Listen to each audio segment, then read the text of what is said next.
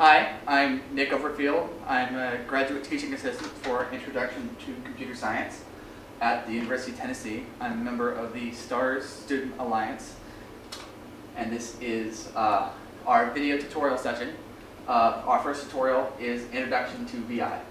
Our webpage is Utk Stars.org, and we will hopefully be posting videos on a regular basis. These are meant to be interactive video tutorials.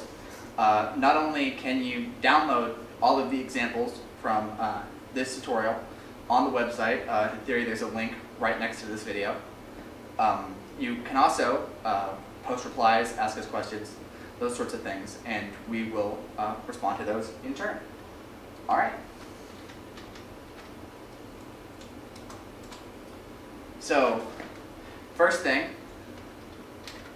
is VI. What is VI? VI is a text-based editing program.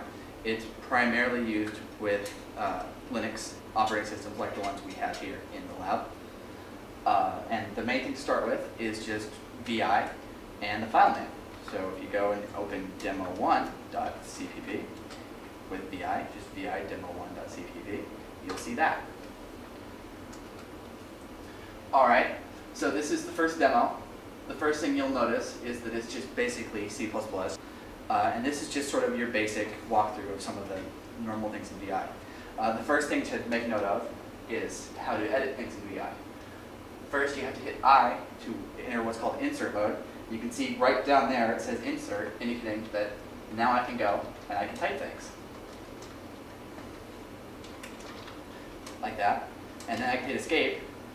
And you can see that that insert goes away, and now I can type commands in. So now, one of the ways you've got is you've got these files, and you want to save what you've done. That's first you have to be out of insert mode, so you hit escape to make sure you're not in insert mode, and it's just you can see that it's :W to write. You can also save with different file names.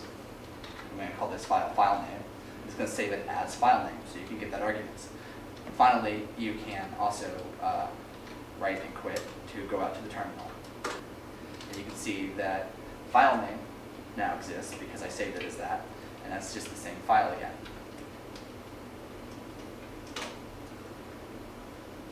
Okay, so all VI commands, be they copy and replace, be they redos and undos, or be they saving, editing, whatever, they're all of either one of two forms. They're either single keys or control key combinations, so that they can be done quickly and easily, or they're of the form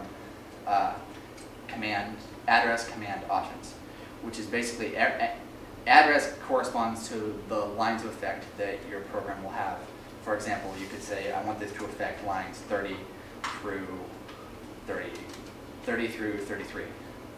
And then you've got that, and then you've got whatever your command is. And then you've got any options or flags the command may have. And we'll get into a lot of those commands, especially the ones that I think are the most useful in a moment. For example,